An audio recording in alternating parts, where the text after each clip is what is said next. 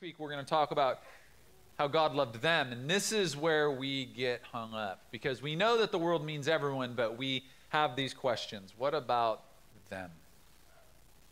What about those people? Because I get that God loves us, but what about them?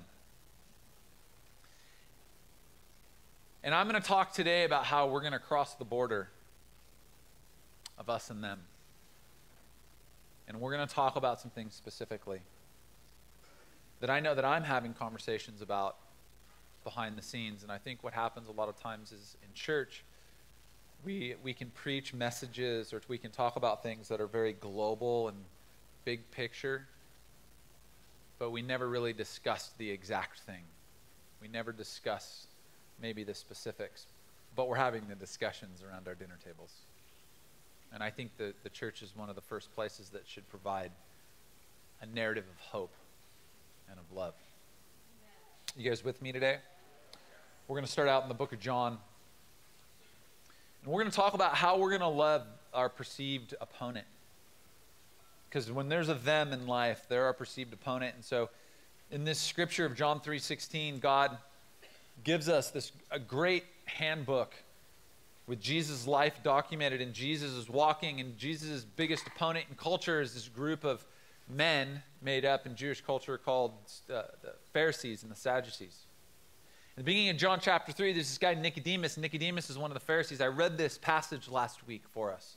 And Nicodemus, I call him Nick because I would never say Nicodemus. Even if your name was Nicodemus, I would never call you that. That's a disorder that I have. I just give everyone nicknames.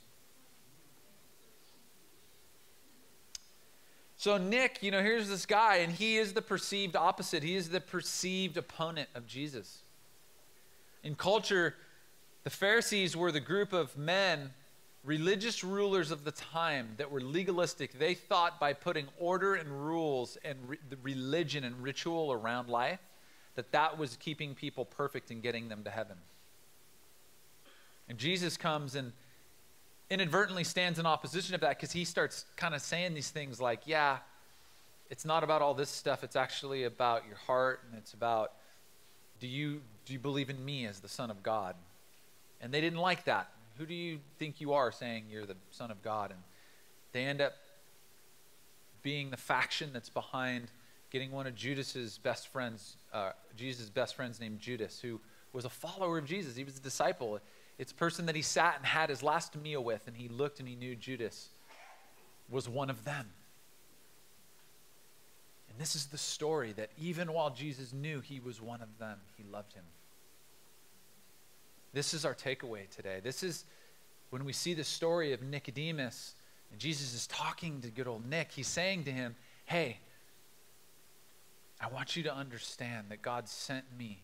In John 3:16, the scripture says, God sent me, Jesus, his one and only Son, so that whosoever, it says in the King James, whosoever believes in me, in the Son of God, would never perish but have eternal life. And there's this amazing scripture after in verse 17 that says, God didn't send his Son Jesus to condemn the world. He didn't send Jesus into the world to condemn it, but he sent Jesus to save the world. So just as a foundation, I'm going to define some things today. And the first thing I'm going to define is this word whosoever. We would say whoever in our modern language. In King James, it's whosoever. I like the word whosoever, that all of us are whosoevers, because the word whosoever means individually, each, every, any, all, the whole. So it's not a fragmented piece, it's the whole. That's whosoever. Everyone, all things, everything, collectively. And this is the definition that I love, that whosoever means sum of all types. And did you know that when you looked at the sum of all types, now I'm not talking about S-O-M-E sum, I'm talking about S-U-M, like the equation. If you looked at the sum of all types, you would find opposites in that sum. That in the equation of humanity, that we're born into diversity and we're born into differences that make us opposite. The most glaring example that I can tell you is, I know that even in my life, the person or thing that is totally different from me, the reverse of someone or something else, that's what opposite means.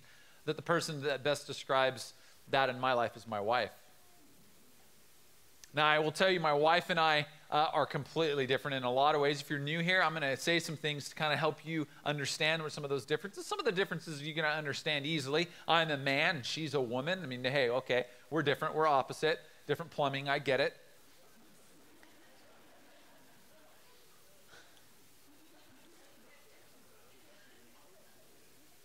She's intellectual. I'm not so intellectual. She's academic. I'm not so academic.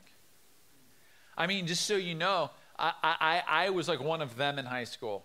My wife, number 2 in our class, graduated UCLA, pre-med, gonna be a pediatrician. This woman is like on top of it. I definitely married up.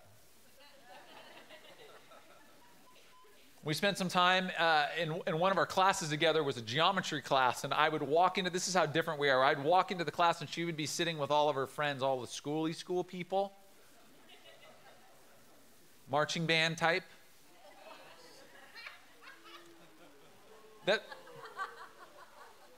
That's not a negative. See, right now, what we're seeing is you guys are proving the us and them in the room. Oh, the marching band. Oh, the nerds. I wasn't one of them.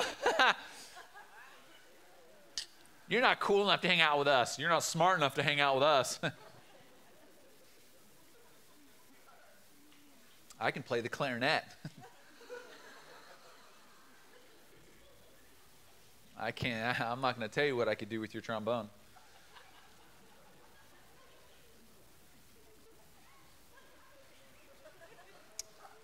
So almost every day, and I say almost every day because it's not a guarantee that every day I would go to class, but almost every day when I would go to class, and in those almost every days, there were certain days, probably a high percentage of those almost every days that I would show up to class, I would show up dressed like this. I'd have a pair of surf trunks on.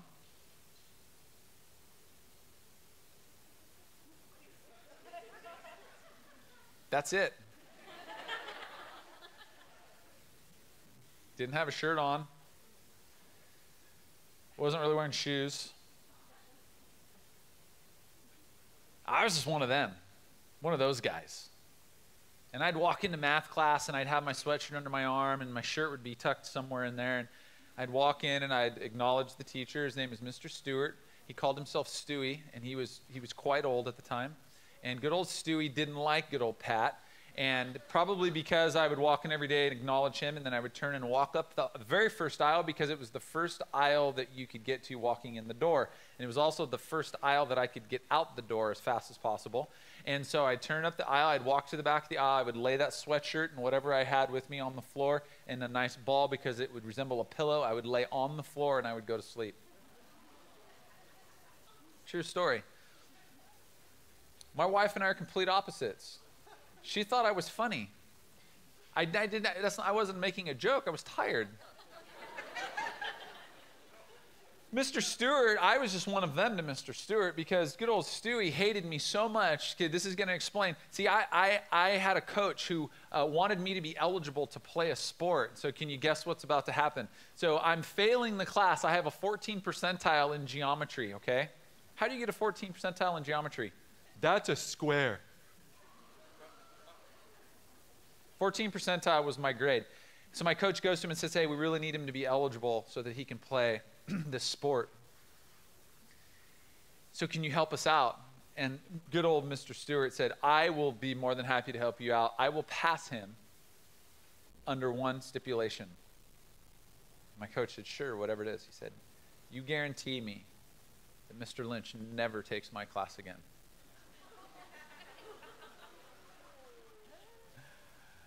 And so my coach came and told me, hey, bro, you can never take this class again. I'm like, I didn't want to take it the first time. Isn't my grade painfully obvious that I don't want to be in the class? My wife and I are so completely different. Now, if you saw a family photo, which I don't have to show, you would also realize that my wife is black and I'm white. So she's dark chocolate, I'm white chocolate. She doesn't wear sunscreen. My children remind me on a daily basis that I'm built to wear sunscreen. This is true. Hey, this is just a look into my life, okay? But oftentimes what can happen is that we will embrace these moments with people that are opposite, but for some reason, and especially in society in 2018, if you're opposite of me, you become my opposition, and you are now my opponent. And if you're my opponent, you and I are enemies.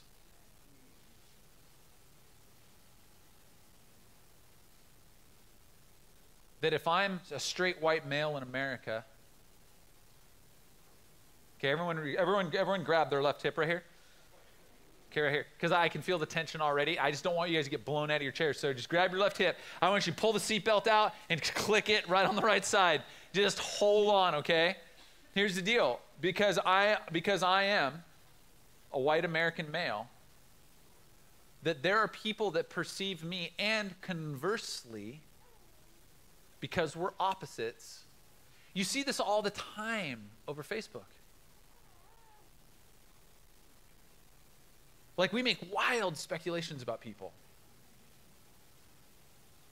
And what I'm here to tell you is God said, I love whosoever, all types. See, it's humanity that has the problem. God didn't look at me as his opposition and say, we are now enemies forever. In fact, he sent his son Jesus to be the bridge between the opposites. Jesus was the bridge to do away with the us and them mentality. It's sin that's entered into humanity. It's actually our one and only enemy, Satan, that wants you and I to live in a way that we see our opposites, we see our differences, and we somehow feel like we're completely opposed to one another, and whereas we're opponents, now we become enemies. So it's impossible for me to have a different opinion as an opposite of you without you thinking you hate me. Don't we see this happening?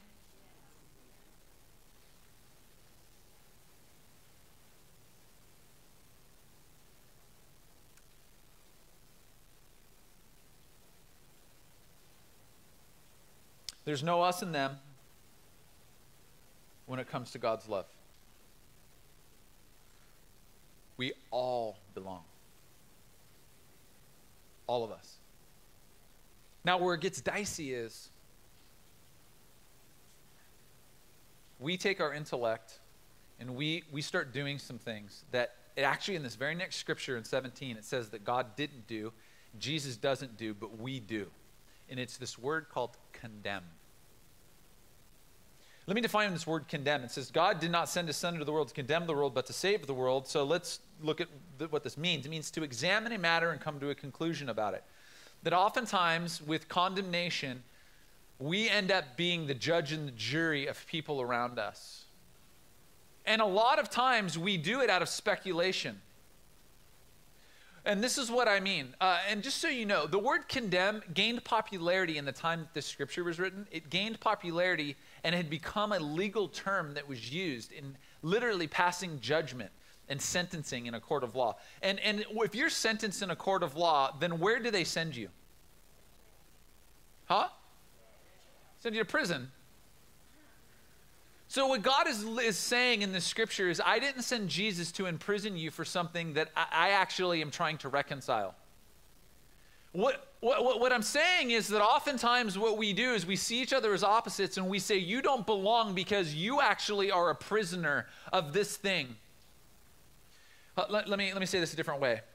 A lot of times we can look across the table at the wrongs or the differences of other people, and when we do that, we end up imprisoning people, we end up shackling people to the stake named their sin or named the thing that's different or named the thing that we think is wrong about them.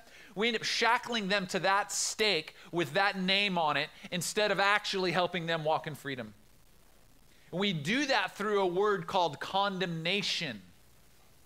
And God didn't come to condemn me, and so why do I turn and want to condemn other people?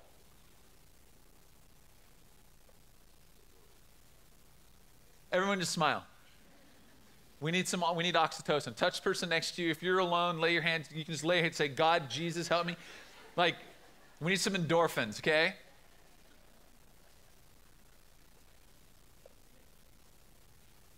Oftentimes what happens, and I'm going to speak to you personally, this is my own life. If you see yourself in me, then that's cool. But this is my crazy train. Oftentimes what happens is that guilt that I'm feeling about something in my own life, I'm quick to make other people feel guilty and bring condemnation to them. See, because if I'm a prisoner to my sin, if I'm a prisoner to things that I'm feeling guilty about, I want everyone else to be imprisoned. So that means I can still sit in our multicultural chairs right here, because none of these chairs match. By the way, they don't match because we got a really good deal on them. But I think it was kind of like foretelling about our church, because if you also look around, none of your faces actually match either. Like, we're all different socioeconomic, different ethnicities. I love it. There's something about the seats that kind of it was a foretelling of who it would be sitting in those seats. But our job is to not, when we sit in these seats, our job is to not then take the guilt that we feel about something and have something that we speculate about what's going on in other people's lives. Speculate about what they're thinking. Speculate about what they meant on their Facebook post. Speculate about what they meant when they didn't like my Instagram post. Speculate why they deleted that post after they said. Speculate why they didn't show up to my party. Why I sent the Evite, they didn't reply and they didn't show up. Because no one actually replies to the Evites, not in Southern California. They just show up to the wedding. They just don't tell you they're showing up to the wedding. You know what I'm talking about? So what happens is that I'm sitting and I'm feeling guilty about something, and so I want other people to feel guilty. Misery loves company. I'm feeling condemned because of something I'm dealing with in my own life. And then what we do is we step out and we begin weighing sin and weighing wrongs. But maybe the thing that I'm sitting in the seat and I go to church every Sunday, I'm at church 48.5 times a year because I don't go every week, because sometimes I have to stay home because my favorite football team is going to win and they're playing that team. Or maybe I've got something I'm doing with my kids and maybe I'm traveling or whatever. So 48.5 is a good round number. Is that a fair number? I just want to make sure we're on the same page. Because if we're not, there's a good chance we can't even be in the same room. Isn't this how it plays out?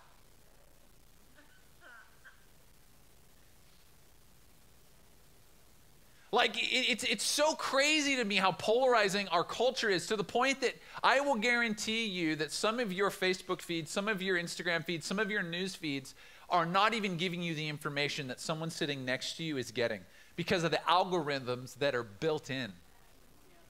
You're getting what they want you to get. Based on what you search for, based on what you like, based on what you read, you're being given all of the news stories and all the pictures on your Facebooks and your Twitters and everything that resemble everything that looks like you. That what's being pushed down our throat is that we need to stay in this us and them mentality. And some of us like us and them mentalities, because what it allows me to do is continue to blame other people for my own faults. It's their fault. You've had this argument before. I know I've had this with my wife. I'm like, honey, that was really offensive. She's like, you offended me last week. I'm like, well, you offended me 5 weeks ago. She's like, you've been offensive to me every morning. I had to wake up with your ugly face. I'm like, you offended me. Have any of you ever been in one of these arguments? Ha! You are the only true couples in this room. Because the rest of you are lying. You're sitting on thrones of lies.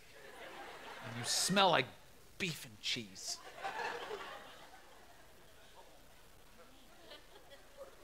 Because this is the real conversation that we're having as couples. And how are we going to work that out until we go back to the original sin in the relationship? Well, it started the first time we went on a date. It's like, dude, let's take it all the way back to there's a story in the book of Genesis, the very first book in the Bible, and this guy named Adam and this woman named Eve, and there was this issue between the two of them. The enemy came in and wanted to create this us and them mentality. Well, you see, it was really, she offered it to me. God, what was I going to say? She was naked. I mean, she could have offered me glass on fire and I would have eaten it.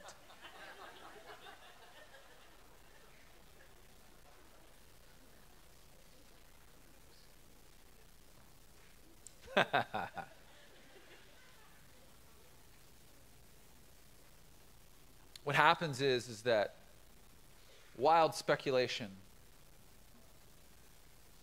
we fill in the blanks. We assume what other people are thinking.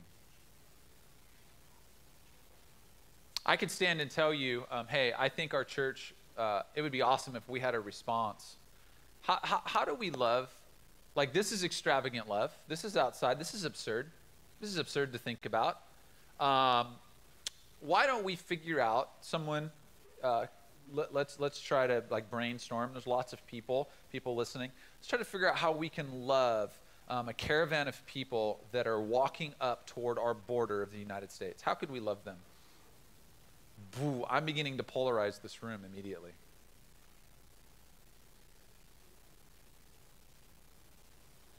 Because the reality is that some people will start filling in blanks and speculating.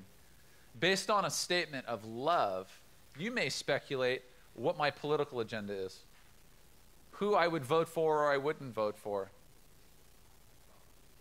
what I believe in and what I may not believe in. You will start speculating and filling in blanks that you don't need to fill in because you don't know me. You're under the false assumption that you know me because you sit in a seat and maybe listen to me.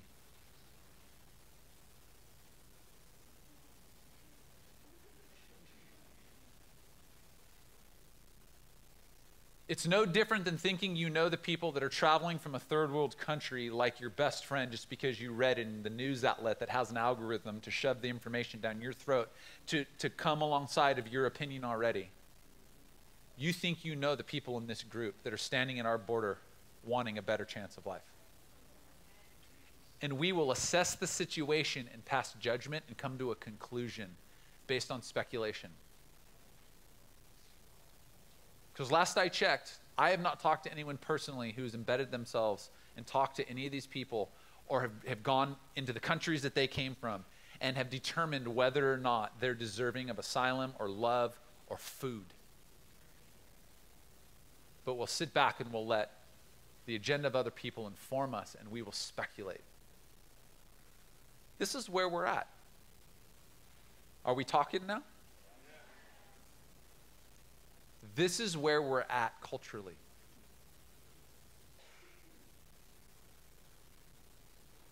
We've hit the edge of the ultimate us and them. We have us and them in our home. We have opponents that we condemn that are living with us. I joke about it, my wife and I, like, well, you offended me 5 weeks ago. Like, we're living with some of these perceived opponents. We're going to church with some of these perceived opponents.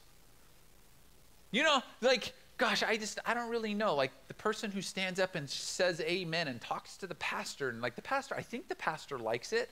I'm not really sure. The pastor kind of likes, like, yeah, way to go, amen too. And then there's the worship person in church, and I don't really know if I agree with, like, it's like the person's holding a little turkey at Thanksgiving. What are they doing? And then the other person is like, check out, I'm wearing Axe body spray worship type guy. Like, smell my armpits.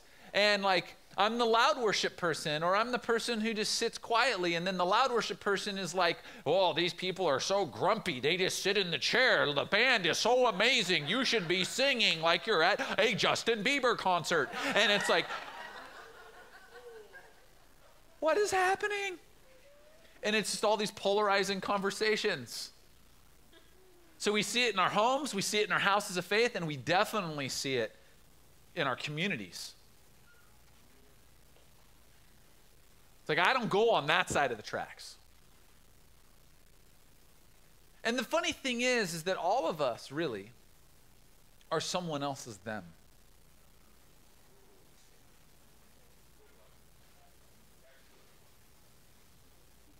Oftentimes, if there's somebody that's opposite of me, someone who's opposition of me, there's probably, on both parts, there probably could be a lot gained by sitting down and having a dialogue, having some understanding. Let's just start one-on-one. I mean, that would cut down on a lot of counseling and questions. This us versus them mentality has been bred into our humanity. by the only true enemy that we have, Satan. And he likes to keep us as divided as he did in the beginning when he divided Adam and Eve. And he separated us from God. And we have an opportunity to respond. We, the church, have an opportunity to respond. Based on what we're told, this is the set of rules that we're told by God to respond with. Can I tell you, this is just a very, whatever, I'm going to say it. The government is in place to govern and give laws. The church is in place to read this and do what it says. And one of the number one commands we have is to love. The government is in place to govern and give us laws. The church is in place to read this book and love people well. Pat, people are breaking the law. You just can't do this. And I'm not talking about the legalities. I was a criminal to Christ, and he loved me. Judas was a criminal to Christ, and he loved him. In fact, when he saw him in the garden, he knew Judas was going to betray him. The story goes something like this. He actually walks up to Jesus, and he gives him a kiss, and Jesus calls him his friend. Whoa. Jesus didn't start looking at all the rules that he had broken and what laws. Did you know the money that Judas was paid with was taken out of the tithe? One of Judas's jobs is he actually oversaw the money. And he was paid from the Pharisees. He was paid with the money from the church. The money that Jesus was betrayed with came from the very thing that he died for.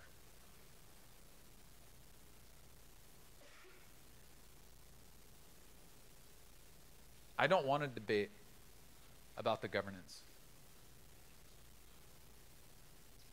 I want to know real solutions to real problems. That is what the world is, not figuratively, not metaphorically. The world is dying to see. Waiting. All of creation holding its breath. For us to step in and to make an assessment and say, I know that I'm not deserving, but God loved me. And because he did, I'm not going to make the determination that you're not deserving.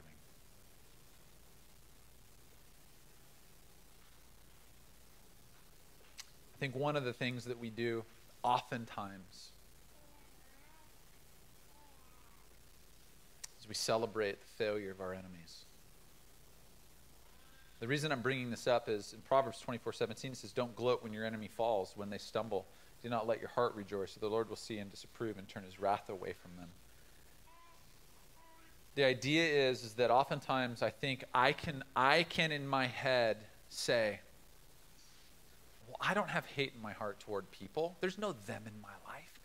I've had people tell me today, Pat, high five, awesome message. I just don't have any them in my life.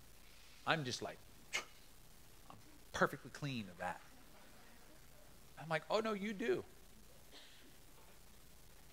We all actually have some of this buried in our hearts. Just so you know. There's no us and them when it comes to this topic. We're all actually dealing with this.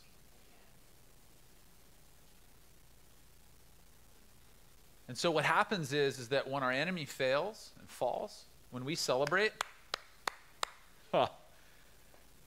today is a day to celebrate. The political agenda of our opposition has failed.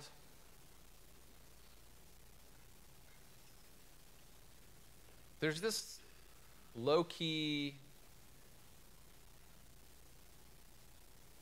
subversive, passive-aggressive hate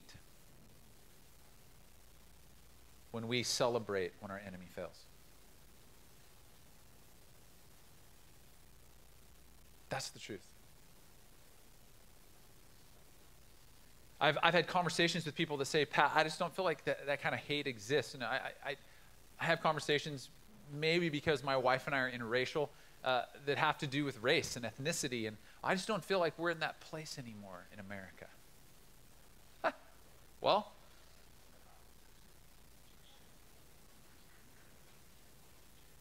maybe not overtly, but if we're still celebrating the failure of our opposition, there is still hate alive.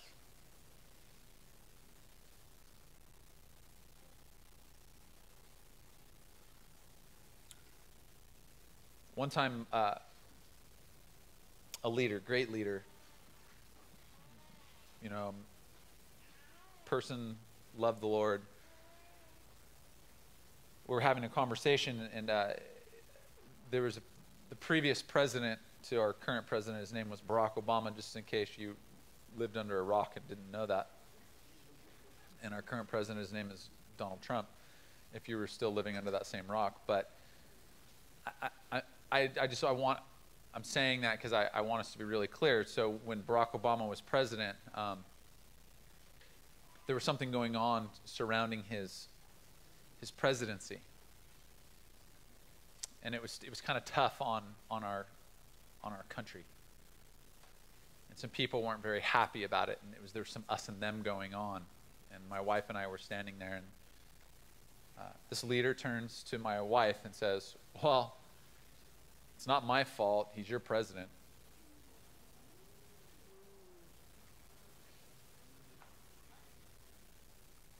The assumption, the speculation that because my wife is African American and so Barack Obama is, that somehow it was her blame to take because it was their problem, part of them. That in the heart was the celebration that there was some failure going on in the presidency, and it validated somehow this person's position. And it demeaned my wife.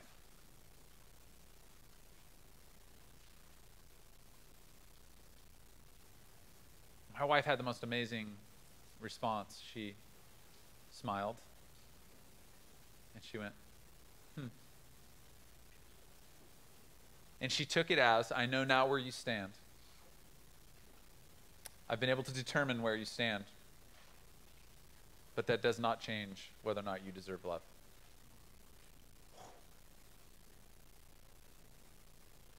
Because I'm like, we should fight.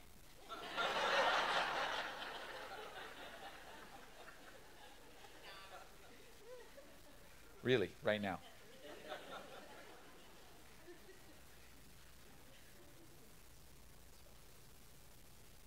Do you see how this makes its way to the surface, and how the distortion that the enemy wants us to have of each other becomes divisive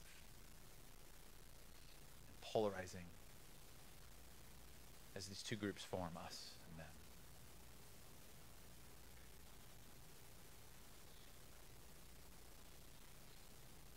Matthew 5, I'm going to finish with this. Matthew 5, 43 through 47. Now I'm going to read this out of the Message. The Message is a translation of the Bible that for this series has been really helpful, because I think it's giving weight to some words that we don't use, some of the words that we find in Scripture in community and in our normal vernacular and our language. And so sometimes I think some of the weight of what we read in Scripture gets lost. But when I read the Message version, it puts it in language that we would use kind of on a daily basis, and it gives some of that weight back, so that we're not just intellectually hearing the words and we understand what that means, but we're feeling what that means. Is that making sense? Matthew 5, 43 through 47 says, you're familiar with the old written law, love your friend and its unwritten companion, hate your enemy, because this is really where we're at. Love your friends, hate your enemies. Like, get close to your friends. Get with your tribe. These are the cultural trigger words, right? You can find your tribe. The more you keep finding your tribe and you keep moving away from other tribes of people, the more isolated you will become. And by the way, that isolation, this is the new statistic I heard 2 days ago. The United States of America, for the third year in a row, has declined in its life expectancy of adults. We're the only first world country that's declining. Do you know that? Do you know why science has said that our life expectancy in America has gone down 3 years in a row? Because of the complete isolation, the polarization of our culture, and the despair that it causes and hopelessness of feeling that isolation, that us and them so deeply in us, that people are turning to suicide, addiction. That's why we're seeing opioid addiction go through the roof.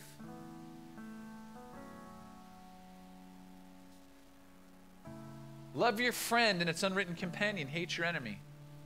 If I want my life expectancy to go up, I need to listen to this scripture. Because I'm telling you that when we disobey this, when we disobey this dialogue, when we don't just take it head on and we don't choose to do something about it, it's literally killing you and I and making our lives shorter. Proven. We're not dying because we don't have food. We're not dying because we don't have clean water. We're not dying because we don't have shelter. We're not dying for any of those reasons. I'm here to tell you that we're not even dying because of the political agendas. We're dying because you and I have lost the ability to sit down, look at each other in the eye, and have a dialogue that says, I'm willing to take all of your opposites, all of the things that God has built into you, and accept them and love you as you are. That's what you need to hear. That's what you need to hear. This is what's happening. This isn't some like, oh, great talk, pastor, doesn't really mean anything. It's killing us. All the stuff we're hearing about on Fox News and CNN, not killing us. It's not. This is killing us. That America is still the most segregated on Sunday mornings. That's killing us. That neighborhoods are still divided. That's killing us. That we don't have the ability to sit down and have a dialogue with someone that looks different from us, who is so wildly opposite, and not see them as our opponent and as our enemy. That's killing us. We're being fed this stuff. We're being fed to keep us in this place. The enemy wants us to stay divided.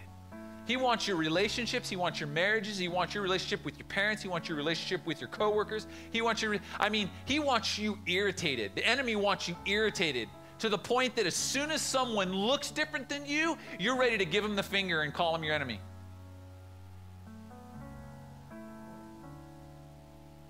And Jesus says, I'm challenging that. I'm telling you to love your enemies.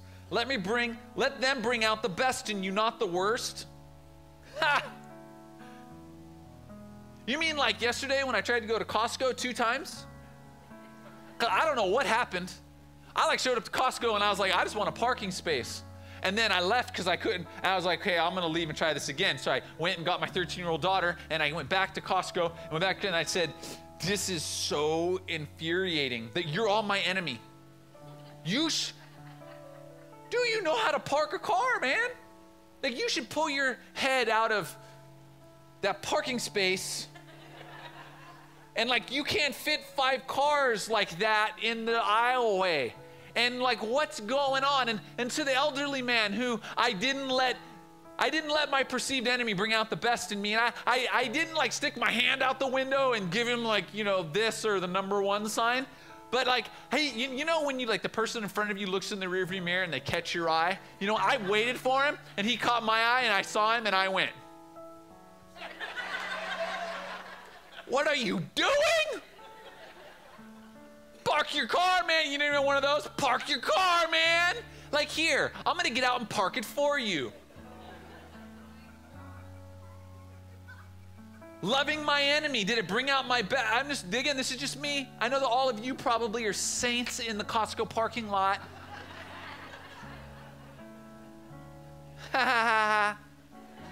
Forget about when you try to go to the Walmarts and the Targets and the Food for Less, because it's about to get crazy. All of your salvation is, you laugh at me now, your salvation is on the line in the next 3 weeks. You might miss Jesus entirely if you show up. I'm just saying that's kind of pressure I'm under right now because the parking lot got so crazy. But the truth is, I probably should have got out of the car and gone up to the gentleman and said, hey, I'm gonna do something real quick. I'm gonna stand and hold traffic for you so that you can pull your car in. Because what I wanted to do was go like turn, like just accelerate. Right there, gas pedal, like just this foot right here. I was so irritated. But I'm thinking about it and I'm like, did it bring out my best? I should have just put my car in park and got out and helped him and said, hey guys, could you just hold on a second? I understand you're trying to get in line with the 7,000 other people at the Costco gas station, but it's okay. They'll be there in 10 hours. So will you.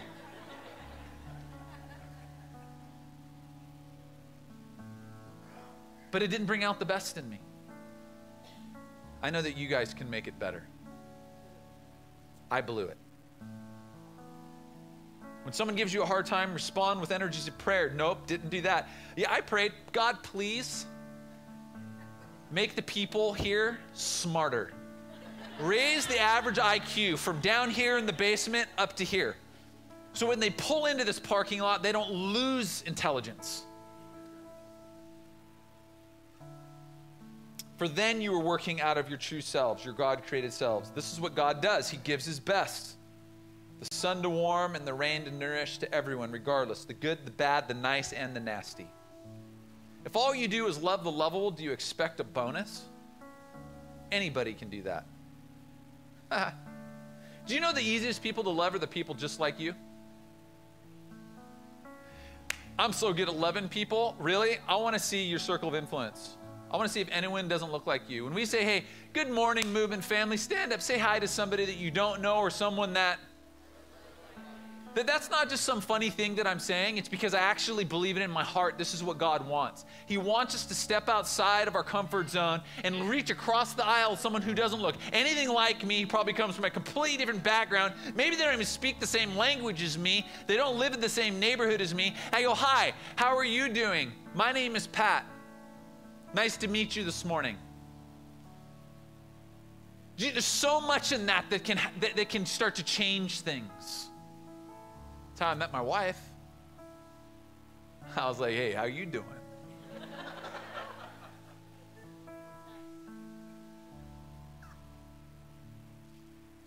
If you simply say hello to those who greet you, do you expect a medal? How many times do we walk through the stores and through culture and society and our communities and we just keep our head down and we don't say hi to people that look anything like us, and we just go on assuming that those people, that they're the theys and the thems, and that they're just not nice and they're just kind of grumpy and they don't say anything and there's just weird. But our job is to actually draw near first. God drew near first. This scripture is saying, hey, it's easy to say hi to people who say hello to you. You know when you're walking down the street and you're like on your phone because you're like, good God, no one say hi to me. I'm like this sometimes. I'm like, can I just go into the store and have no one know who I am? One time my wife booked a massage for me.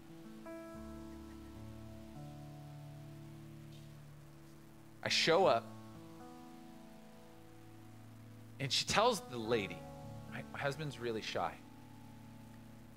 She goes, oh, okay. I show up and the woman opens the door to the massage place. She goes, oh my God, it's you.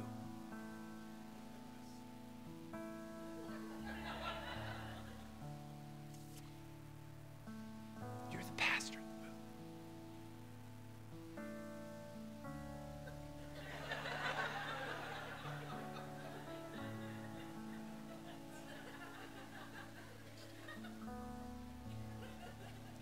Sorry, I got the wrong door.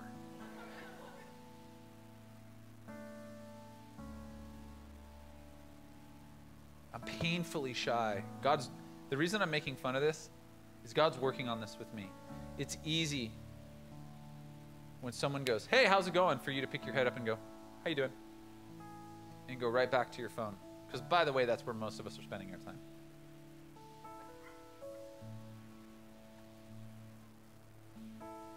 But how often do we walk through with our heads up in culture and we find the person and we go, how's it going? I do this, actually. It's really funny now. Pick the person who looks nothing like me. Sweetest lady's checking me out at Sprouts. She was real sweet. Hi, how you doing today? She's like, good. I could tell she was kind of like, oh, chipper white guy. Huh. I bet she went home and told her friends about it. I had this real chipper white guy come through. Hey, how you doing today?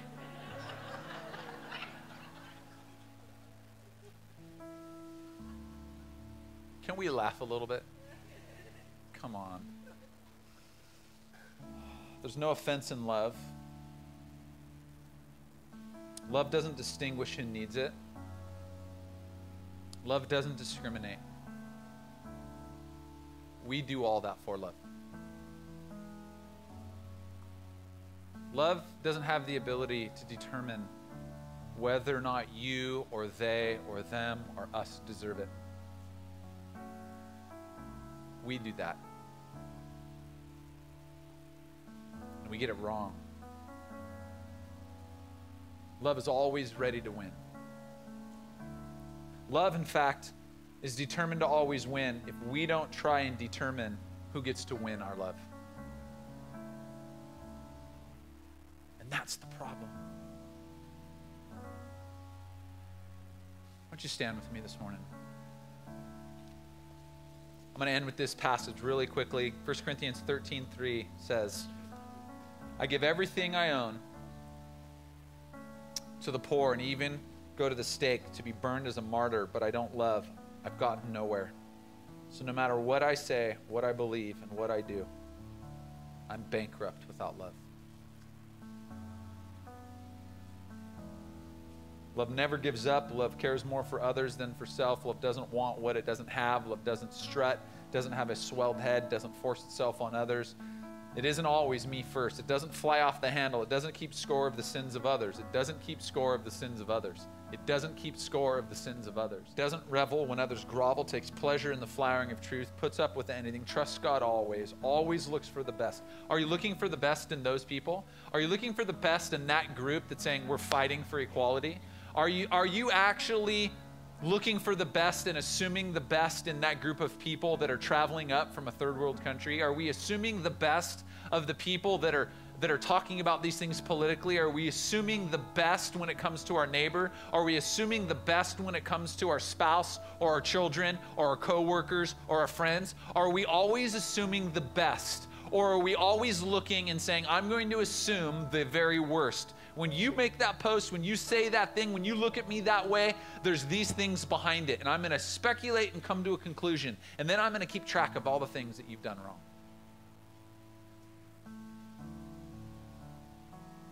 It never looks back, but keeps going to the end. And verse 8 says, love never fails. I know that I do. But if love doesn't, let's get on with love.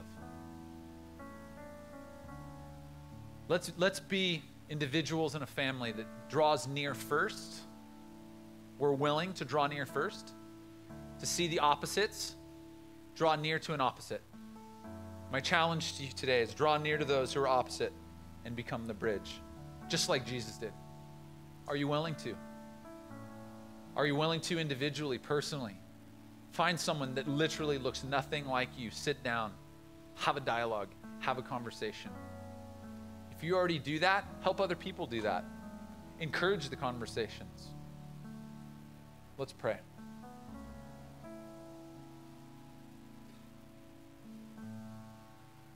God, I pray right now in the name of Jesus that we would be able to walk out of here with strength and courage to do something that seems very simple on the surface, and that's love. The church, we need to really learn to love well. But that is a difficult thing to do. And so I'm not, just not some passive thing where I'm like, what's the answer to it? Love's the answer. Yes, love is the answer. But there are practical things to that. We are the hands and the feet. You are the hands and the feet to that answer. God, I pray against the polarization that we see happening, that we would be bridges to draw near to people, to be willing to have the conversation with opposites, to be willing to not look at people as opponents just because they may be different than us. We wouldn't draw speculative conclusions on what people are thinking and where they stand, on who they love and how they love. Lord, that we would be people that would run headfirst into the middle and be willing to love. In Jesus' powerful name, everyone said, amen.